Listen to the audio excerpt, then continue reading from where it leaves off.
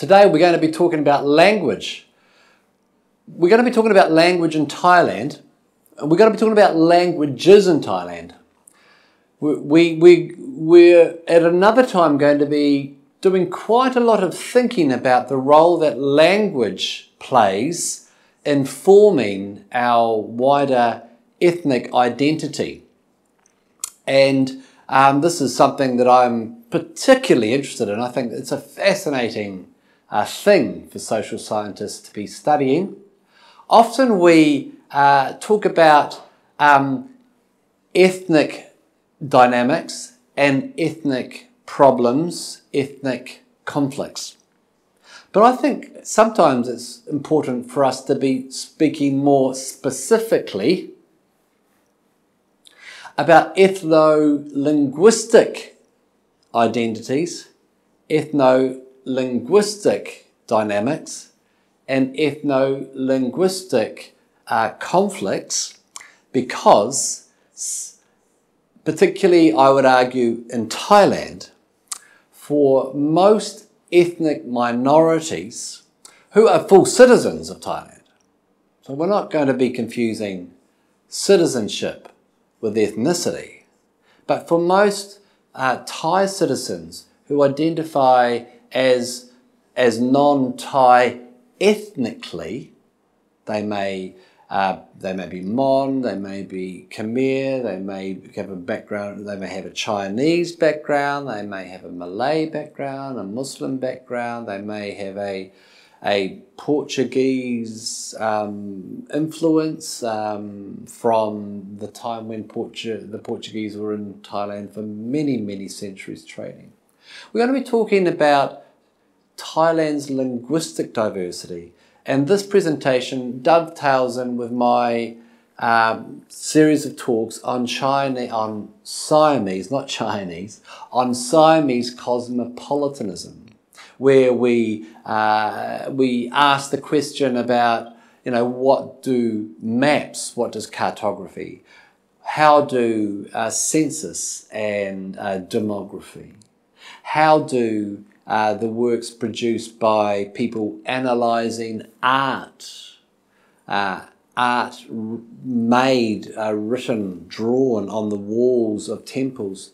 How does the work of social historians, we don't claim to be anthropologists or sociologists, what can anthropologists and sociologists learn from social historians who share their interest in ethnic dynamics, ethnic diversity? And so, but in this lecture, we're going to be looking specifically at Thailand's linguistic diversity. And in past lectures, some of you may have been surprised to have seen the makeup of Thailand's ethnic diversity in the past, and the way in which these ethnic identities could be, were provided to you as an options. When you did a census, you were asked the question, were you this? Would you identify as this or that? And this, as you know, is something that hasn't continued at certain times, at certain census, hadn't continued. But in the past, the ethnic diversity of the country was so large that people in Bangkok who hired the British advisors to do the census really wanted to know how many of our subjects, of our citizens, are from non-Thai backgrounds. But today we're going to be talking about language.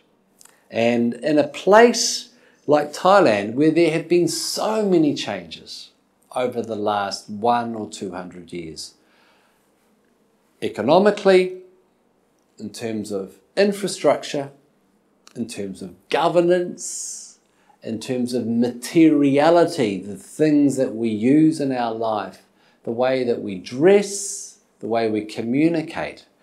There are things about our present which we find it hard to learn from the past.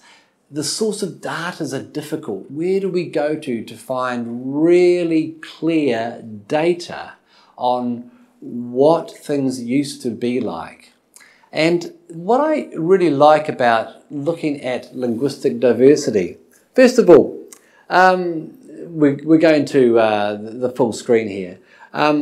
First of all, this is one of a series of maps which locate ethnic groups in mainland Southeast Asia. Now, the white bits we can assume to be bits where maybe national, we're looking at the white parts of Myanmar. Maybe this is where the Pama majority is. The white parts of Thailand are parts where we have Thai-speaking, Thai languages spoken. Up around China is where Mandarin is spoken. But this is a map of ethnic groups in mainland Southeast Asia. Now, I need to say something, that a characteristic of many ethnic minorities is that they are multilingual, and this map cannot show us where multilingual communities exist.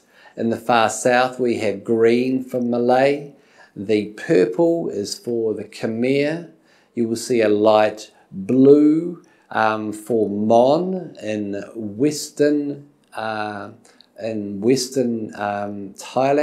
and the brown on the northwest are Karen-speaking groups, most of whom are located in Myanmar. So let's look at this.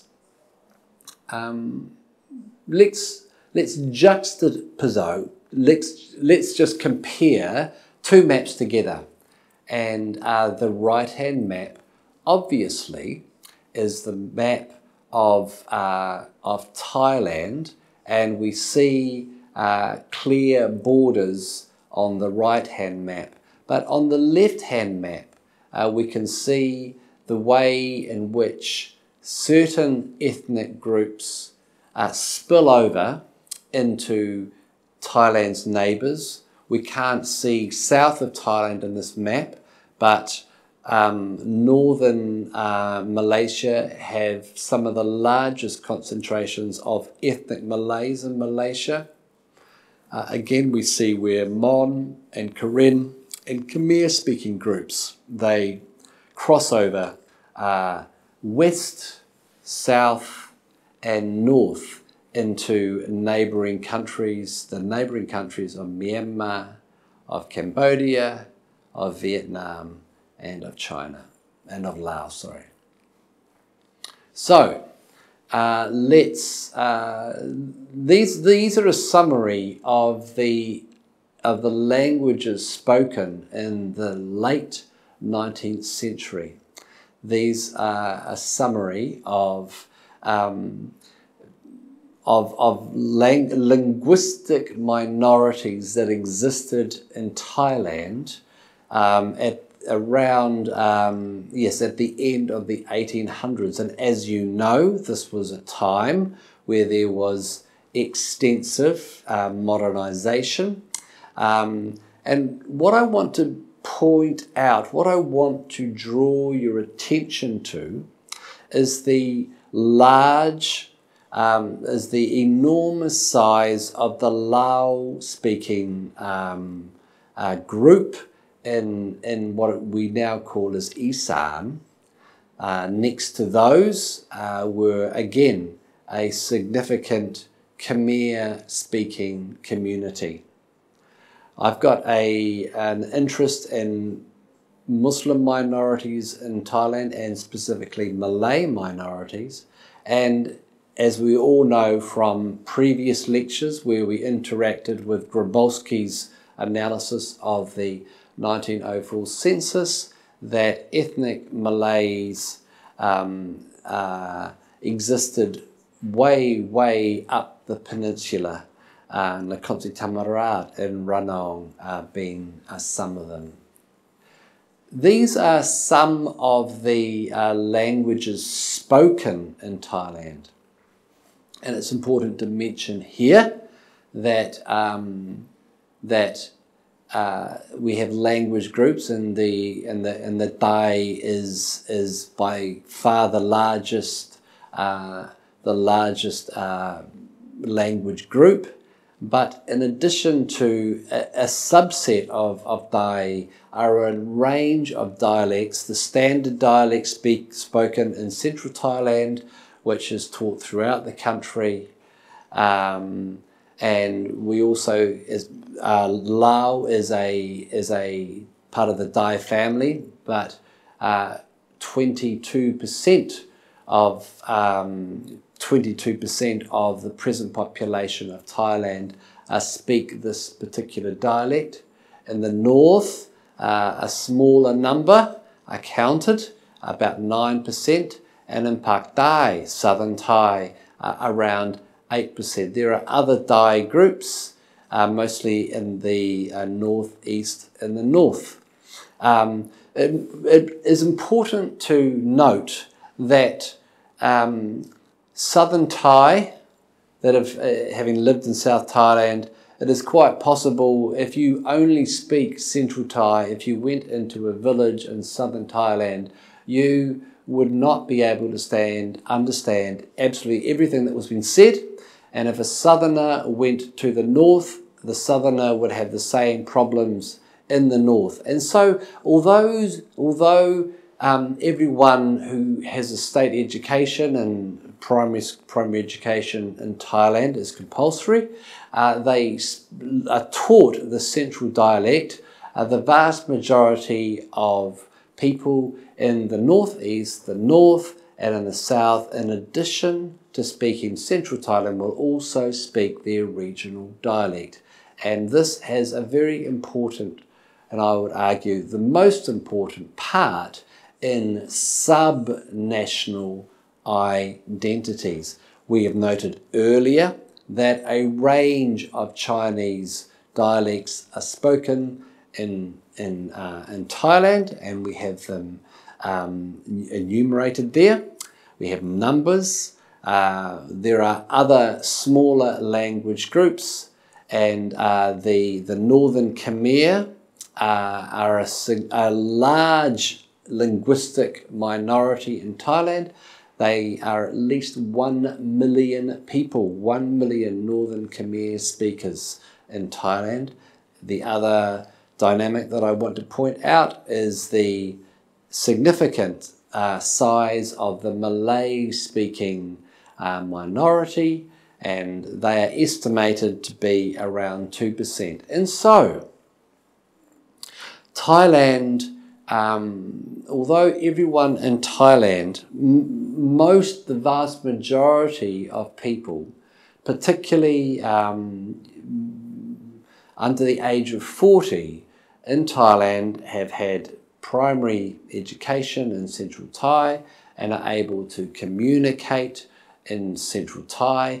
In addition to that, there are large numbers of people in Thailand who, in addition to speaking Central Thai, also speak Thai dialects, the most important of which the Lao of Isan, the Khamuang of the north, and of the Pak Thai, the southern dialect, Phasa Thai in South Thailand.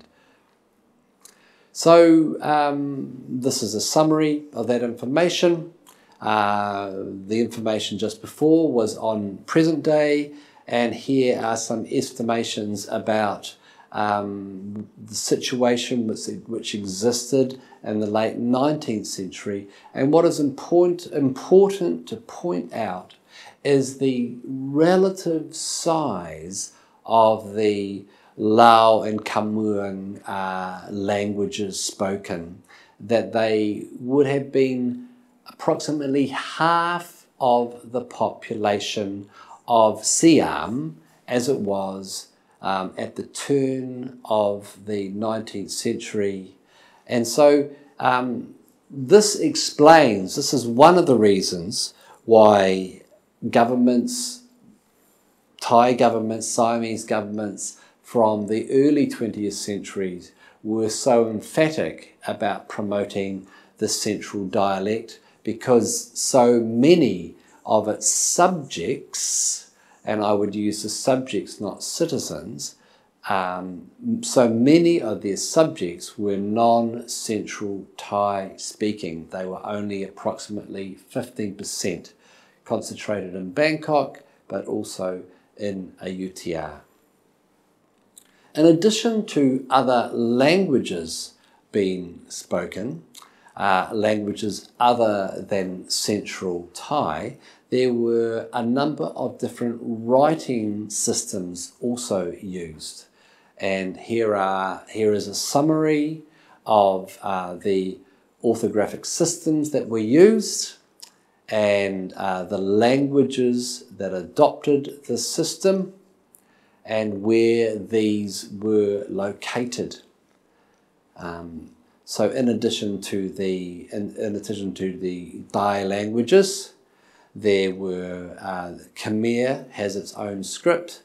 Of course, Chinese has its own script, and Jawi is written in a modified Arabic script, underscoring the point that Thailand at this time was a linguistically diverse part of mainland Southeast Asia, where a range of languages were spoken and a range of writing systems were present.